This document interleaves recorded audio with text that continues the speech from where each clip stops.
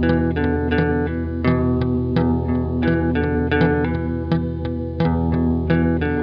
there, and welcome to the Company Road podcast. I'd love to introduce my next guest, who is Carly Neubauer, and we had a great chat today. She works in the loyalty arena for setting up incentives and rewards for many commercial businesses around Australia and more broadly as well. She's got her own business. She's worked through a number of organisations and associations now. She's a co-founder of Win Global, which is a women's network, board member of IMA, and she's also representing the Australian Loyalty Association as well. So we had a really good chat around loyalty as a theme, what it takes for loyalty to be established within culture, within a company culture, but also more broadly, what behaviours can be considered in really trying to understand what can be done by companies to keep people, motivate people, how you as a person can navigate through some of those tricky situations, what you can learn from others, what to do, what not to do. So really interesting chat, very useful for a lot of people, I'm sure, listening to the podcast, and I hope you enjoy it. Thank you. Carly, welcome, and thank you so much for coming on to the Company Road podcast. You've been a guest that I've been hoping would come on the show at some point ever since our first meeting, and you've got a really highly decorated work history, and it looks like you've moved masterfully from sales and promotions type roles through to GM, commercial, leadership, through to association, board and committee roles, founder roles, businesses you've started. It just tells me that you've been extremely busy, for one, but also very successful, obviously, in most of what you do. So I'd love to just dig into some of your experiences today and hear about how you've overcome some of the challenges within organizations, other people's organizations, and your own along the way. Yeah, what struck me most about you when we first met was not only that you're a brilliant presenter, but also an empathic leader and really a people person at heart. So maybe we could start there and just hear your perspective on what makes you you and what makes you tick in a way at work. Hi, thank you. What an awesome intro. Thank you so much, Chris. I think from a work perspective, it's more a mindset I personally have and a belief around how workplaces should be constructed. I love the saying, if you build it, they will come. I think it's not just about building it and building a workplace. It's more around that intent to which you build it. Many places at the moment I know are having a real challenge in the market around how to handle workplace flexibility, home versus office time, and this balancing act. And that's really, really tough. It's a tough decision for management. But I do strongly believe that the onus is on management to create a space where employees feel really secure and valued and the place they want to be. Because I think in turn, this will drive innovation, it drives their initiative, and people want to be at work and engage with their colleagues. Giving people something to work for, a meaning and a purpose, and not just their day-to-day tasks can be really, really important. How do you feel you personally have either fitted into that or have looked to push the agenda in areas where you kind of were aspiring for that, or you were hoping it was there, but it perhaps wasn't? Have you made it work for yourself? I think there's a few things, right? Looking at it from a leadership role or a C-level and some of the ASX listed companies that I've worked with, you can get really bogged down in what's our strategic change, what's our cultural drive, what is our ESG planning, bottom line, return on investment. Now, this all has a time and a place. Please don't get me wrong. There's a time to formalize, and that's very important. However, I think at the end of the day, I take a more simple approach. We're dealing with people and we're dealing with a big group of people. So what do we need to do to get the best out of these people? What sort of environment do we need to structure where these people feel great, they want to be, but then they bring their best to the business? Because in turn, this benefits the business, right? How do we create a place where that happens? In turn, we should see good improvement in the business. We get the best out of everybody. And I think by doing that, we see sustainable growth for the business. And in a lot of cases, by creating this and bringing something that they really believe in and they want to show up for, money will have nothing to do with their drive. It might play a part in the decision-making around where they work and how hard they work and the way they work. But, you can find really miserable people on high salaries and they're not really driven. But by bringing something, a purpose or a meaning to your workplace and creating that, people will show up every day and put in every day. Maybe we can reflect. I mean, obviously, you've had a number of roles through your career. We'll take a step back and maybe walk through it a little bit if we can, but something that just indicates how you have gone about finding purpose for yourself. And maybe others who are listening to the show will learn from that in one way or another.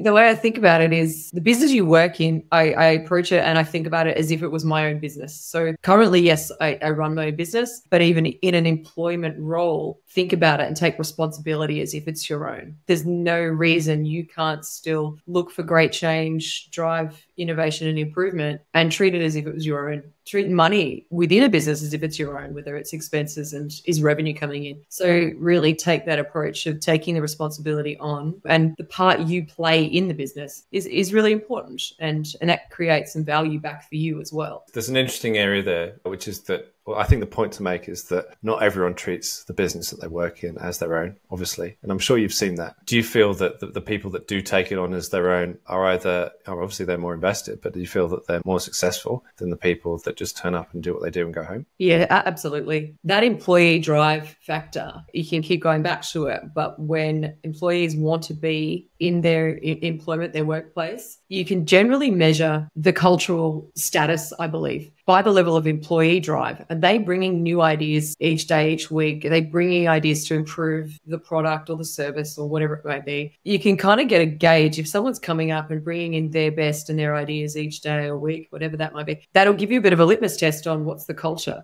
because people that are lacking motivation won't be doing that. And if that switches off, that's your job to ask the question, why have they disengaged? Why are they not bringing that each day? Now, there can be personal to that as well. I get that. But in a lot of cases, people that are in roles that they want to be in and they are, I guess, excited by, they'll bring their best and they'll bring new ideas. Yeah, I mean, that's brilliant, isn't it? When it works out well, because the ideas come from unexpected places sometimes. And you can obviously evolve your culture when that happens, as opposed to it being more of a controlled environment, I would say, one that's determined from the top. And it's quite procedural, quite functional at times when your culture is just running on the scent of an oily rag. It's just kind of there because it has to be there, and it's there and it's foundational, structural, administrative, I want to say, but it's not really doing much else to connect people, to motivate people, to get anything more. Do you find that as well? Yes. Sometimes I think that if you have a team of 10, 15 people, you're bringing together a group of really varied personality types, work ethics, experiences, background, etc. And as a manager, a really big challenge can be, how do I get the best out of people that are individuals? Not everybody's the same. Not the same thing will drive each person. And don't expect that it ever would. I guess this is where business change can come into play, right? Everyone will take that change in a different way, and whether they agree or disagree may be different. But as the manager, it's identifying, okay, who's in my team? What are the key factors that make this person tick, and to get the best out of them? And then you're the one that adapts to them, not the other way around. I think this is my opinion, but a lot of management can be, well, we manage, we're the bosses, they work to us. Whereas I really strongly believe it works the other way around.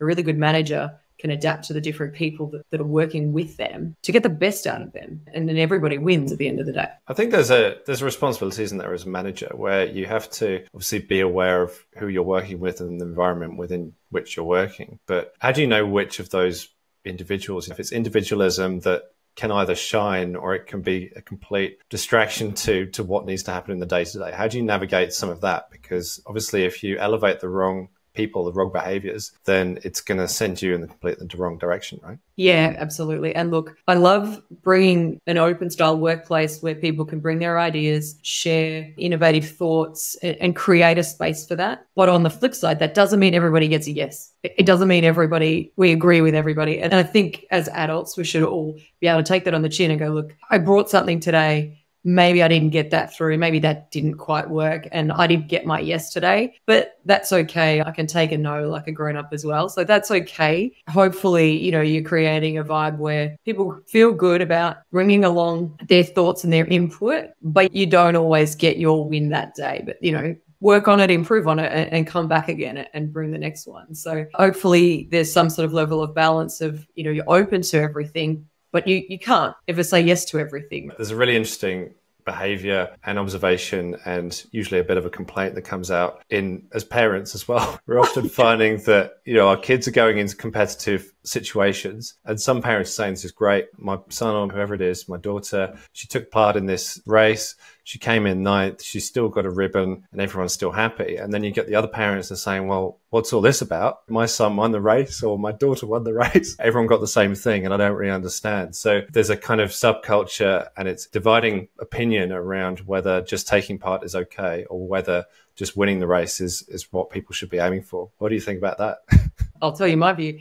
No, we can't all win every time. Life is not like that. And yes, I can see why. I'll try and be a bit diplomatic. Sometimes kids need a mini win to push them a bit further. Okay, sure. I do think we should let them win and lose, and they need to learn to win and lose at the end of the day, because that is life as they grow up. I think learning to be a really good loser is a good skill as well. And that's nothing wrong with that. It means you push yourself harder the next time and you learn from that. There's millions of sayings and memes around your failures take you to the next level. So no, we can't all win every day, and that's okay. That makes us better. And learning to do that, I think, is the right way to approach life and business. Can I make a really awkward sidestep to the win that is personal to you in your life? It's not the best and most seamless join to that topic, but we were talking about winning. It just made me think of that. You work within WIN, which for you stands for something different. Maybe we could hear a bit more about that. Yes, sure. So WIN Global actually stands for Women in Incentives Global Network, hence the short version. We are a global network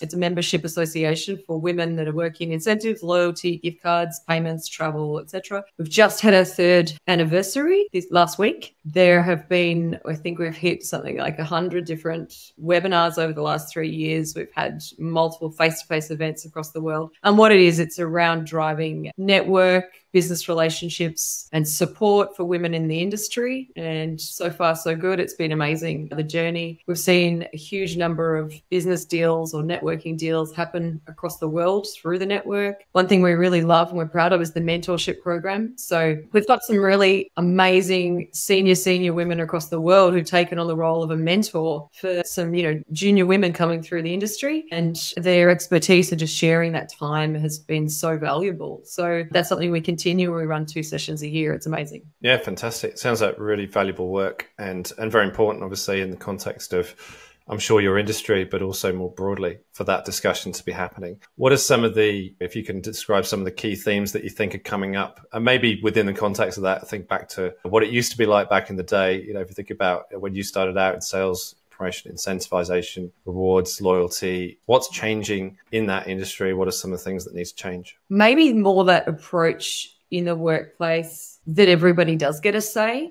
That is a big change versus more of a managerial and a junior, where manager sort of sets the tone, is right. Juniors are the doers broadly. That's something that's really changing. And I think the expectation is changing as well. If I look at people that are much more my junior now, as in age gap, that's just inherent expectation, and that's their life in the workplace now. So as more managers, we need to adapt to the fact that people starting out in their career have this expectation of having their voice, whereas maybe when I started, it wasn't really the same expectation. So I think it's a great change, but it's more now adapting to that because it's different to when I started. So it's good. If anything, you can get some of the best ideas for the business from young starting out and fresh ideas. I love it. So that's probably a really big difference as well. And we do talk to that a lot in some of the webinars around balancing voice in meetings. It's really important and does also go back to that point around employees feeling valued, that they've been heard. It's super valuable. Yeah, I mean, there's definitely a shift, isn't there, between a management style that is,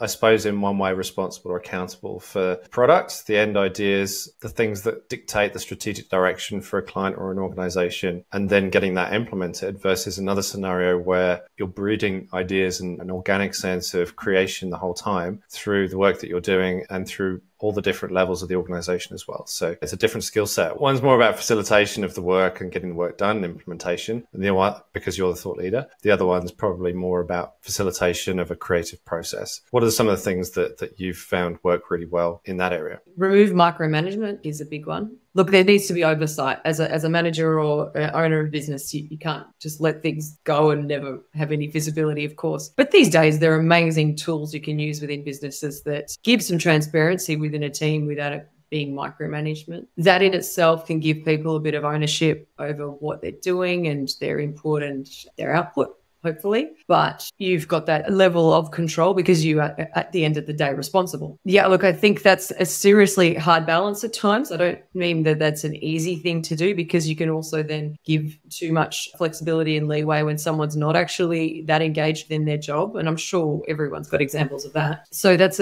easy for me to say, or not always as easy to implement every day to day when you've got some employees that are really driven and others that may be a little less engaged. But I do strongly believe in not micromanaging people and it doesn't really get the best out of anybody. Yeah, I think when you pass the possibility on to other people and you also encourage them to take ownership of that in some way, then that in itself creates a followership of that behavior. So anyone who sees that anybody else is capable of coming up with an idea, pitching it, implementing it, whatever it is going to be inspired by that. And if it's done by somebody at a different level to what was traditionally the case, then that's going to be helpful in just getting people into that psychological safety of it being an environment where they can produce ideas and they can thrive from that point of view. In contrast to that, perhaps maybe we think back to what it was like when you were starting out in work and the situations in which you were finding yourself. How did that differ? Maybe, you know what, it can probably be a bit of a case of where you ended up, where you were working, and the time as well, combination of the two. My experience is early days, really hard management, as in really firm, strong. I had very difficult to create a win style management. And that probably, as hard as it was then, I had a lot of hard knocks and a lot of bad days. But in hindsight, I think it was sort of the best thing ever for me in a career. Didn't get a yes easily. I didn't get a win easily. So when you did, it was awesome. But it was so hard to get.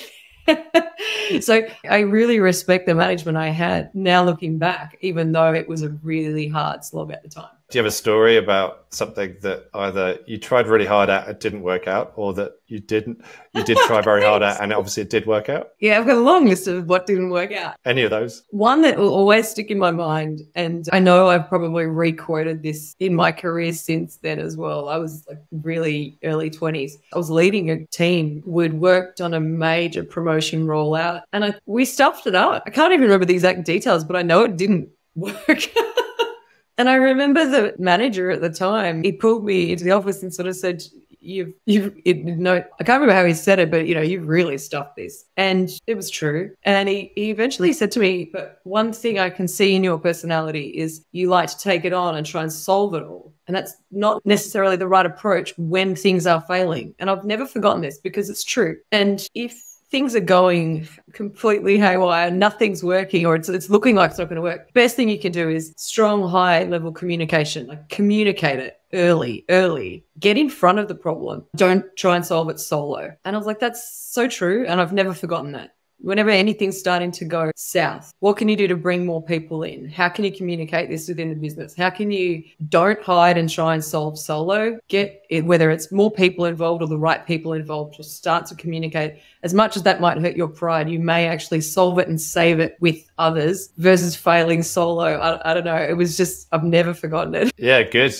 And what happened with that? Was it not performing? What was the point at which you knew it wasn't working? Look, now I know this more now as well. Look, there were factors in it that we couldn't have solved. So realistically, we were doing a major rollout nationally with a big retail brand. And there was actually some key factors in it we wouldn't have really been able to solve or control. They were actually out of our hands. But the mistake I made was not bringing that up earlier and sooner to maybe more senior people that could have helped solve it at a more senior level possibly, versus trying to solve it in my division. So it's not necessarily that it itself may or may not have been fixed. Maybe someone more senior may have, but as I didn't take the right actions to bring in a more senior management to assist in it or alert them or get ahead of it, was probably the bigger message than the fail itself. It's an interesting topic, isn't it, around risk and who gets exposed to risk, because people will respond to it, react to it very differently. And obviously, in some cases, quite violently, where you're in a corporate setting and you want people to be aware of things because they have to be across it. You've got leadership, stakeholders involved, and you know that something might raise an eyebrow, because if they go deep into that, they're going to find that it's going to be something that can it's a deal breaker. It's just going to stop you in your tracks. As an implementer, you're trying to get the thing through with the path of least resistance. But at the same time, you want their input. It's hard to manage, isn't it? Because you do need them to be aware of it, but you don't want to get them in too close or too detailed. Otherwise, it may expose a whole things that will set you back, and that would cause more problems. Do you find that you have to manage a lot of that yourself in terms of risk and who to bring into what type of conversation? Yes. And look, it's varied and it changes every time, right? The one thing I've taken out of that over the years since then is even saying to my team members, if anything's ever not looking like it's working, it's going south, I need to be your first phone call. You tell me first, then we're in it together. Then we try and solve it together versus me finding out after the fact. And then it's, oh, you didn't do something. It's no, let's engage in this or get together with this. Or at least if I'm going to get a cranky phone call from someone else who's, because of it, I'm ready for it style of approach. So I think that that's why I love that failure so much, that it has taught me so much, and how to even say to my own team, you know, trust me to be the first phone call you make when things are going south, because I can handle it a lot better with you than finding out afterwards. Oh, that's really valuable. And also bridging to the point that we were making before, in and around how, you know, the younger and more junior members of your team, they're actually taking on a lot of responsibility these days. So how do you communicate that very message? You know, are you setting it at the front? Is it part of the onboarding? What are you doing that instills a sense of, I guess, safety to the point that they feel like they can call you? Look, I think it will depend on the size of the team. So I'm probably reflecting on a team that's, you know, the size 10 to 15 or so. But if you can have that one-on-one time, I would do it face-to-face. I do it individually. And again, this will depend on the size of team. So I take that on board. But if it's possible, it's a one-on-one. And I say it, I don't mean to be as simple as that. But this is something that if you really want someone to trust you when things aren't going well, then you need to at least have a level of personal relationship with them, or a level of personal rapport with them. You need to have that level of relationship so that they can feel comfortable to come to you when the time is needed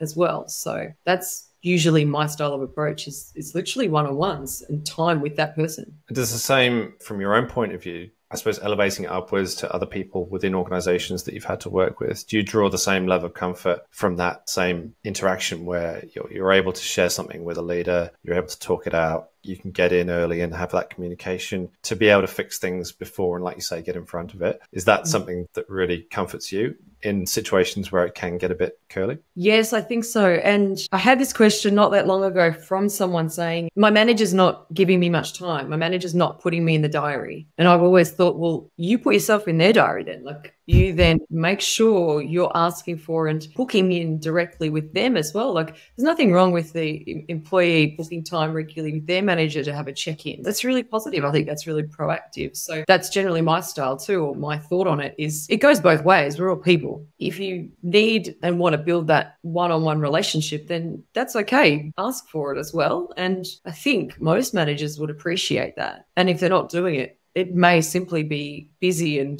a lot on their plate, nothing more to it. It's not generally, oh, I don't want to have time with my team. It'll usually be a lot of responsibility going on in most cases. Yeah. And then thinking back to your career, what would have been some of the things that would have really helped in the way of support as you were going through some of those situations, do you believe? I think occasionally more guidance on how to do things versus trial and error. I definitely had one manager was like, you'd present and they no, present, no, present, no. And I'd finally get the yes. I'm like, oh, okay. But you probably could have told me that three attempts ago. That's okay. Again, you learn from that and it's kind of cool. But at the time, maybe a little bit more, here's an idea around a structure would be good. And that wasn't that person's style, and that's okay. I ended up working really, really closely with them for long term, and I think they're fabulous, but that was just their style. Like, you keep trying till you get it right, versus I think maybe more these days is a little bit more around giving some input and structure to people to then work within, versus just keep trying till you get there. So maybe that. But look, it builds character and you keep trying, and the win always feels better when you've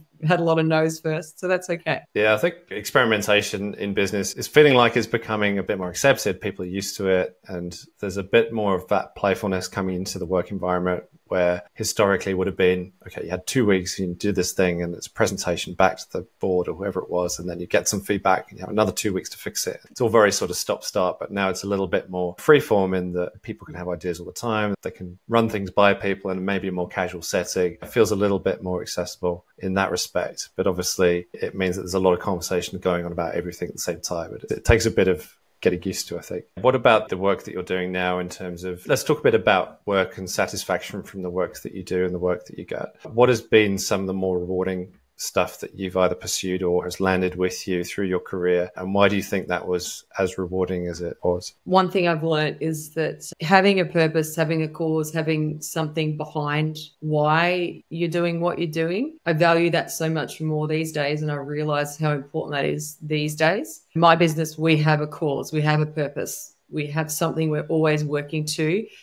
that is more than just our business. It's got a deeper cause and meaning and something we give back to. So that really drives me. And it's the thing that gets you up in the morning. And then the days that are really tough, are challenging, or you just don't have the same energy, when you can go back to your why and why you're doing it, it keeps you going. It literally does. So that in itself, I think everyone's why and reason will be different, of course, but then knowing yours and what keeps you going more intrinsically over and above my manager told me to, or I'm going for a pay rise or a promotion or whatever else that might be. The thing that's within you that gets you going is like 200% the most important part, because that'll come everything else. And it'll bring you back when you get your knockdowns as well. Yeah, I think that's right. I mean, often they talk about, I guess, a company vision and how well it's understood and how well it's communicated within an organization or a business. And it's not always the case that people know exactly what they should be doing in relation to that. So to ask the question around yourself and start with yourself, starting point, but you've still got to then connect it to the company and what it's doing or what your team's doing, what you're aiming at in that quarter. How do you best connect the dots there, do you think? So if I'm looking at it from a business point of view, in a lot of cases, it's what is the business vision and values for real? I say that because I'm sure we've seen people with vision statements that they're written on the wall, but what do they really mean? That's okay. But realistically, especially these days, I think they get questioned more than ever before. Taglines and slogans aren't 20 years ago when you had a tagline slogan. Vision statements need to really mean something. And employees really want to have that purpose within their business that actually means something to them. So first and foremost, yes, the business needs to have the vision, but then it's about bringing that back and communicating it to the employee base around why it's important and why this adds value and why it can relate to them. You can't necessarily create a vision that appeases every single person and ticks the box on every single personal drive. I get that because that's huge. It's probably the reverse, where if you can at least communicate why this vision and these values matter, then people can buy into it. And getting your employees to see that and buy into it for real, that can be at least a really great starting point. Yeah, I think it's a question around engagement, because obviously back in previous years, a message would have been incredibly powerful. And the delivery of that message to a team audience or within a company setting would have been listened to, because it didn't happen very often and you'd have to make note of it and act upon it. Otherwise, you're kind of in or you're out. However, now it feels like we've moved to more of an experience economy. People are expected to do something with it and connect to that message in some way. So it kind of raises a question really around communication and how that is done, how to best communicate a message without it feeling like it's just being prescribed to you. It's done in a way that still it's stated, but it's also a little bit open. You can make it your own.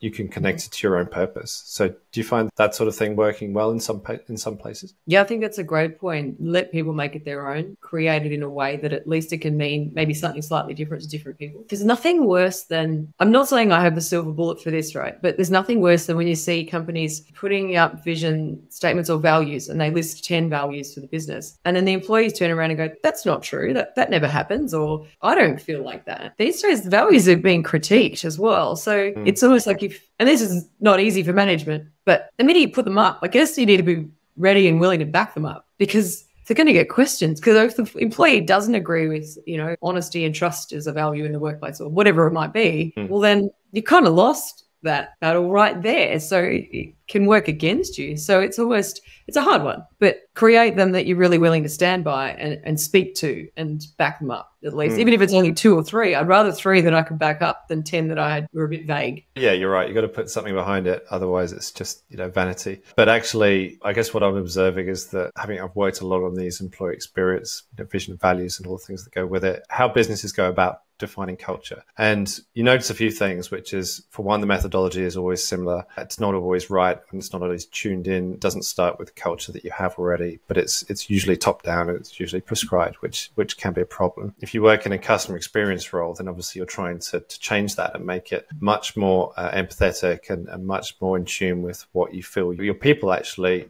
resonate with and what they value. But sometimes where this lands is that a lot of the vision and the values in particular, they're all interchangeable, right? One day you're looking at Atlassian, you hear that you're there everywhere. You're thinking, okay, well, what's unique about you in terms of your values? And, if you were looking at the job market or where to go next, it's all reasonably acceptable, but it's kind of flat and it all feels quite generic and a little bit the same. Do you observe that as well? And what really stands out as something that you can connect with more? I think your point's valid in the fact that it's almost like we've swung the other way of everyone now is stating these big values and visions and our culture and that, which is great. That's a good starting point. But how do you distinguish the ones that really do have good culture and really do have that in place versus everybody's saying all the right things now? It's well advertised. I think most companies are smart enough to know you need to say it. How do you find a company really that lives and breathes it and really actually stand by those vision and values? Because everyone's sort of saying they've got them and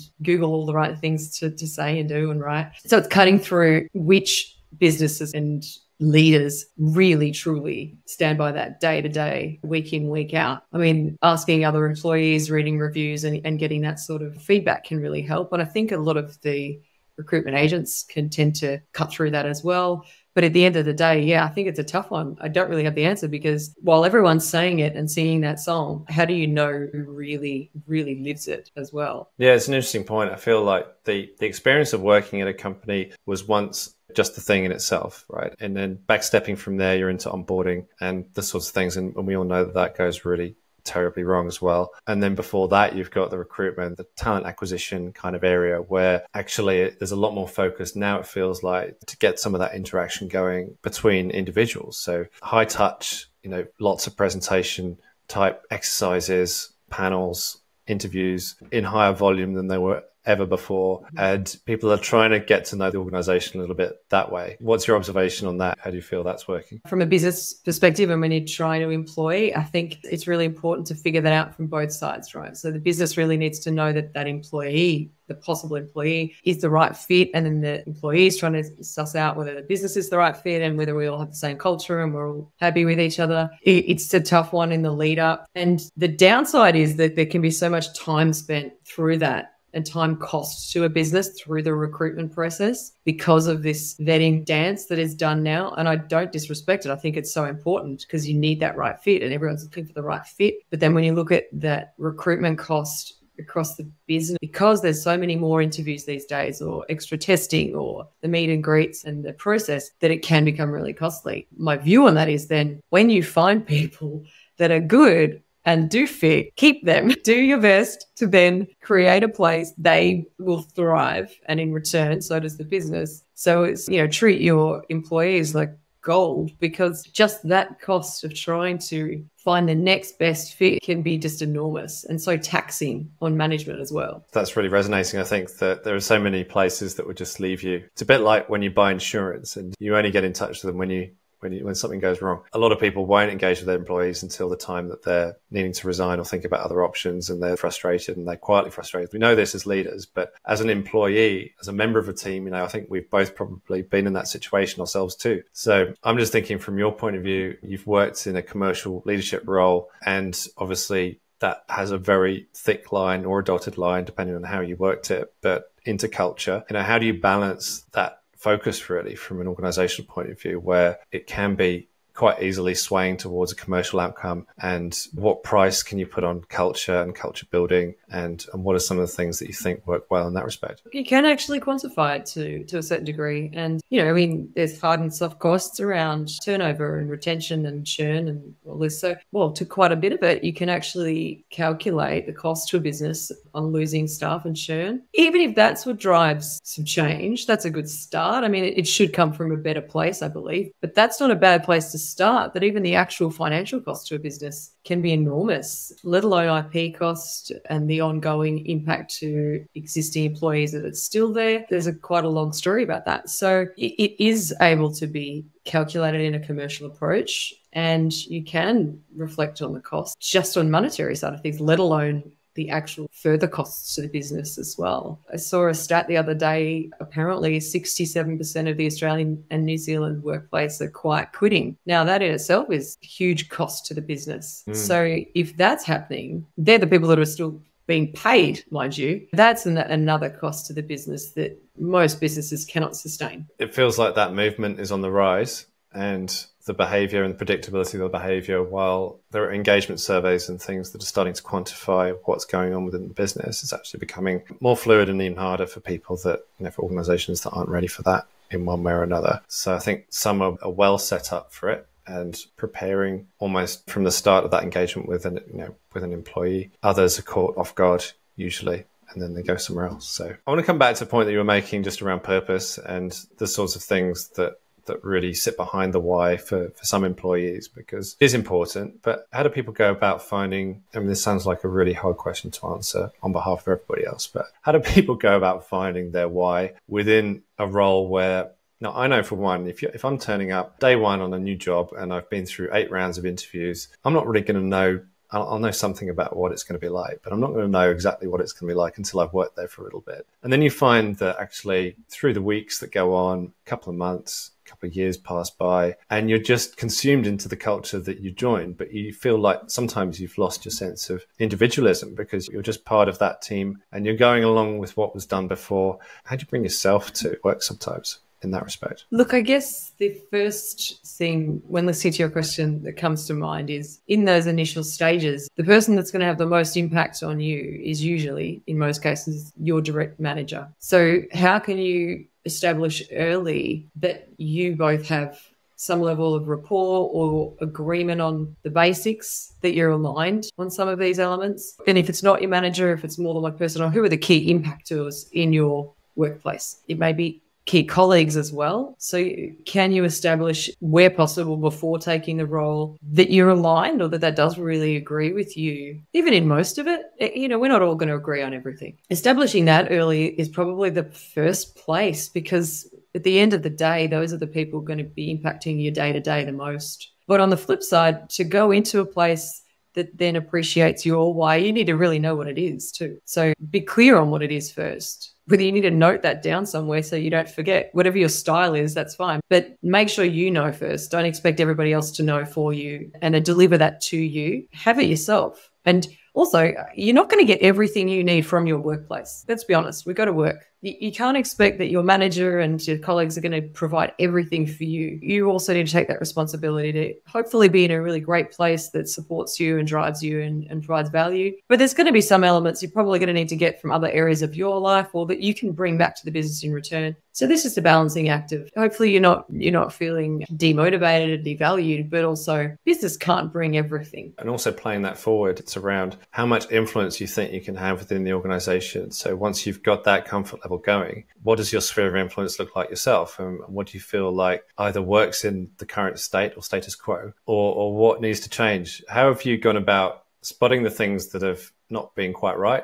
in the businesses that you've worked in and then changing them in one way or another? I think at times I may have done this really well, or at times I've done this really poorly. Yeah, I don't think that you get it right every time. I think there's times to go in hard, be really forceful, drive change. You can see a problem. You really need to state that and work towards driving that change. Other times you may need to take a more tactful approach, create step change, bring people along the journey. And they're two very different styles. And it's not necessarily that one or the other is bad or good. It's probably picking which one is the right one for that particular time and purpose. Problem. And that's probably more the key, is picking the right strategy for that particular time frame versus which approach is correct. And you sometimes sense check yourself. Is this really a deal breaker? Is it something I'm passionate about? Or is it actually a deal breaker? Does everybody else really see that it's the same issue or change that's required? Or is it just me? And that's okay for you to go, actually, that's not as big a deal as I thought it was. I'm going to take a chill pill on this one and come back to the next. So occasionally sense check yourself and go, okay, is this really the battle I want to fight today? Yeah, I had an interesting chat with David Webster on a previous episode, and he was telling us a bit about his time within an advertising agency. And actually the point was that even if you were totally, like, the perception was that he was just total pain in the ass and he was just arguing with everybody, including his CEO was just pain in the backside the whole time, as he put it. He would say to people that no matter what you say, we're all in this, we're on the same team for one, but we're also very much aligned to what we as an organization want to do. And even if it comes across the wrong way, that's still where we're heading. So I think this sense of having a North Star is really important. And if we were talking about it before, but if you can align yourself and your own values to what it is the company is achieving in some way, that connection's already made. Then you have your North Star because you know which way you want the company to go, really. And you're trying to get everyone to do the same. But there can be obviously the flip side to that, which is that you're kind of like a fire starter. You're creating problems here and there because you want to see what happens. And like some people do that at work too, as a bit of, I don't know if it's sabotage, but it feels like you're always like seeing that there's stuff going on in other areas. People have got agendas, personal agendas, and it's completely misaligned to what everyone thinks everyone else is doing. So I can see it happening in both ways. But I guess what are some of the toxic behaviors that you're looking out for, and how do you get around some of those? Yeah, like I think to your earlier point, that North Star, leadership is it, right? It comes from leadership, culture comes from top down, and businesses will thrive or die on your leadership. While I have a lot of respect for that, because that's a huge weight to bear as well. So while I do believe it's true, it's also a heavy responsibility. And at the end of the day, whoever's leading is usually human as well, right? So they're not always perfect. And that's just being human. To your second point around the toxic behavior, it's almost like a question of if someone's doing that consistently and there's no real, well, you don't believe there's rationale to it, they're probably unhappy. Something's frustrating them anyway, let's be honest. So maybe digging deeper to figure out what's driving that frustration that might need to be addressed. There's probably something there. And even if it's something you need to work through with that person or the business needs to address, but the frustration's coming from somewhere. So it can't hurt to take a moment and look into that, because sometimes those people are the ones that alert you to problems you weren't aware of and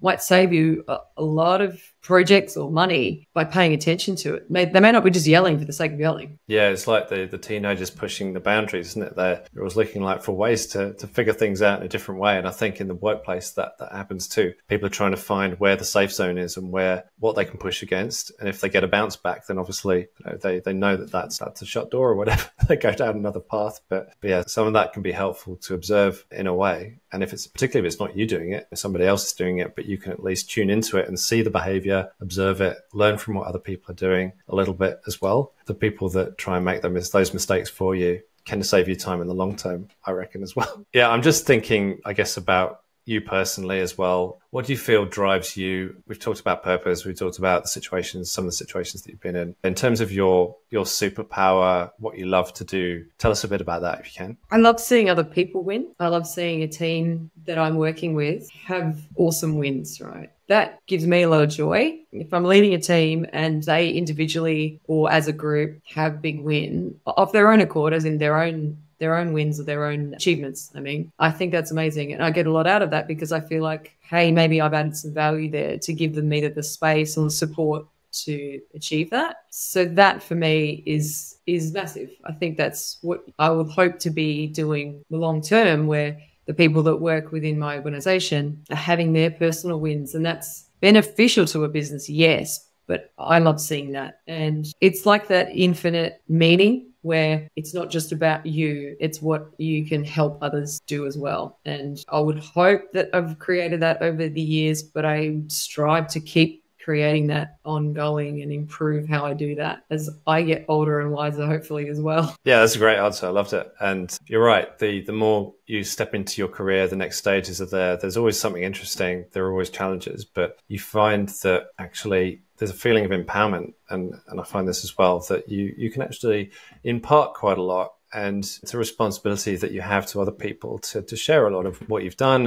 and how you can go about things. And it's not just within a really strict team environment, but actually more broadly as well. So giving something back is really, really important. You never know. And you learn from every conversation, I believe, as well. I'd love to just hear a bit more about what you're up to now and some of the things that you're maybe considering for the future. If you could talk about what's kind of the next big chapter for you, Carly, and where do you want to go next? Yeah, we've got lots happening. The current startup is still relatively new and we have a really big roadmap for 2024, which we're pretty excited about, which is great. So it's loyalty and digital payments business. And look, for all intents and purposes, it's a busy space at the moment. There's a lot of focus on loyalty and innovation at the moment from a lot of companies. And I think the reason that's driving that is the commercialization of it, where when there's a difficult retail space or cost pressures, loyalty can really bring some fabulous return without the same level of expenditure. in a lot of cases. I'm also taking on a new role as a host for Let's Talk Loyalty podcast, which is super exciting. This is an amazing podcast founded by Paula Thomas, and 2024 I'm joining her team. So that's really, really cool. I'm really honored to have been invited. Yeah, brilliant. All right, lots of exciting stuff coming up. And maybe just a final question, which is around, we've talked a lot about company culture, and obviously you work in the areas of loyalty. Are there parallels there that you see,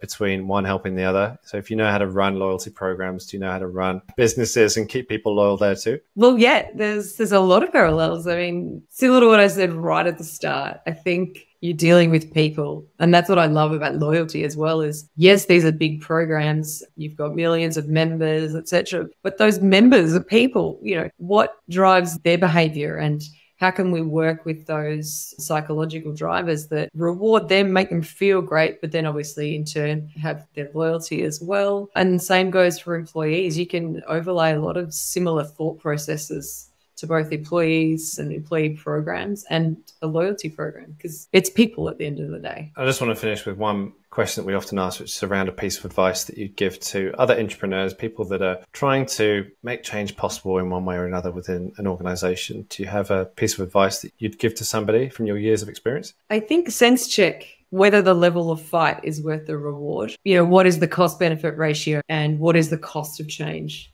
It's easy to assume that the change we want to see is worth it and we believe in it, but it's probably worth sense checking that before going into battle. And the really biggest litmus test for that is, am I doing it for the people in the business? Like, is this going to benefit the people and the business? Of course. Don't do it for your own personal reasons. It needs to actually be for the people there. That will usually tell you whether you're on the right track or not, I think. It's benefiting the whole, not just one. So you're asking people to look outside of themselves. I mean, it can happen, obviously. It does happen a lot, but not for some, they find it a bit harder. But yeah, really good advice. I think that's super important. Look beyond your own horizons to understand the context with which your ideas or suggestions are going to be received, and ultimately look for the greater good, the possibility of what that might bring to a broader set of people as well. So yeah, really, really great point to end on. So thank you. And yeah, maybe just tell people a bit about how they might reach you if they want to get in touch, if they have a question, or if they want to hear more about Elevate or the podcast. What do you want to share with people in the way of get in touch? LinkedIn is usually the easiest. That's not original, but it works. Yeah. So I'm on LinkedIn, and I think that's a really easy way to find me. Or our website is elevateleoyalty.com. So there's that as well. So either is relatively straightforward. All right. Well, thank you so much, Carly. I really appreciate your time today. And I know you've given up time on a very busy day. So appreciate you joining the podcast. And thanks again for being a guest. Thank you for inviting me. Okay, so that's it for this episode. If you're hearing this message, you've listened all the way to the end. So thank you very much. We hope you enjoyed the show. We'd love to hear your feedback, so please leave us a review and share this episode with your friends, team members, leaders, if you think it'll make a difference. After all, we're trying to help you, the entrepreneurs, kick more goals within your organizations. If you have any questions about the things we covered in the show, please email me directly at chris@companyroad.co. I answer all messages, so please don't hesitate to reach out. And to hear about the latest episodes and updates, please head to companyroad.co to subscribe. Tune in next Wednesday for another new episode.